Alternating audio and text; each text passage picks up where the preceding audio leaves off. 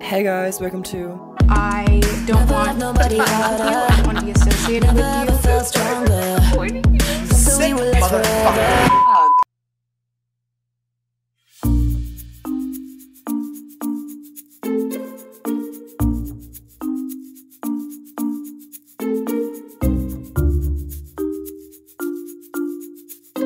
I, as a kid, was someone who never really suffered with like a lot of anxiety or anything like that, but through growing up on social media, it's definitely developed, which sucks to say, but I've found different ways to cope with everything.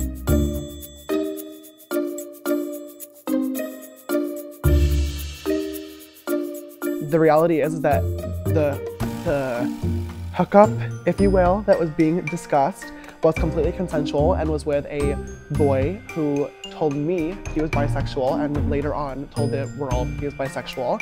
And therefore, there's nothing wrong with that. And the reality also is that a lot of times, whether people be gay or straight or somewhere on the spectrum in between, it is very normal to experiment with your sexuality and fluidity and just see like what you're really into.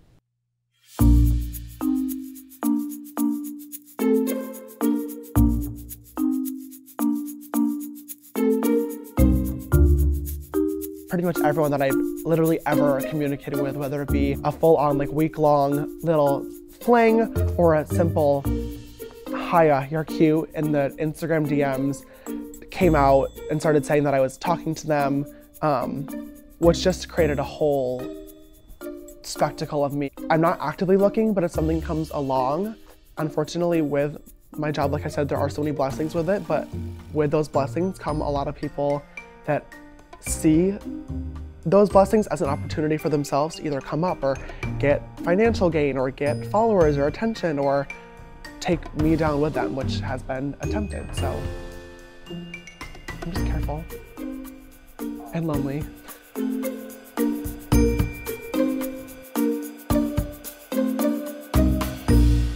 If you ever leave me, baby. Literally losing millions and millions of subscribers and losing a lot of other friends that I once thought I was so close to in the community within literally minutes over false accusations really showed me who the true people in my life were and how to really judge somebody and their character.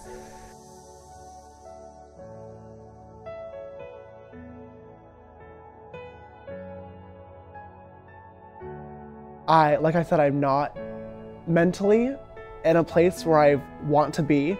And what's even harder to kind of swallow is that it's been 6 months since all the drama happened in May. And I thought by this time I'd be completely good, back to normal, if you will, super happy. And that's not the case.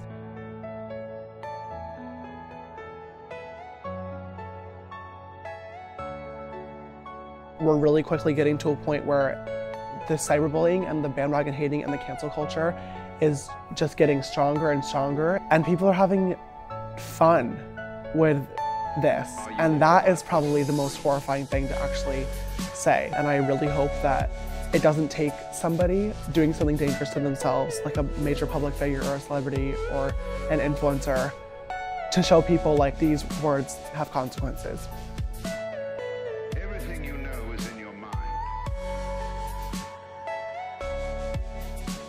All day long, every single day, in the middle of the night, every 10 minutes, to make sure I didn't do something that I could never take back. So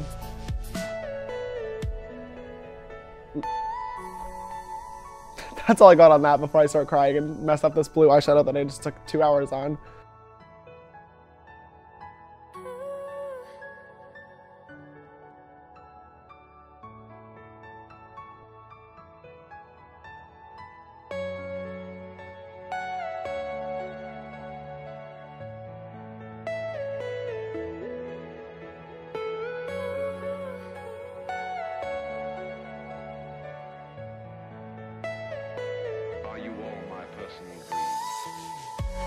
I'll never be your mother's favorite.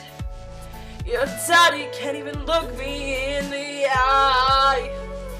Ooh, if I was in their shoes, I'd be doing the same thing. say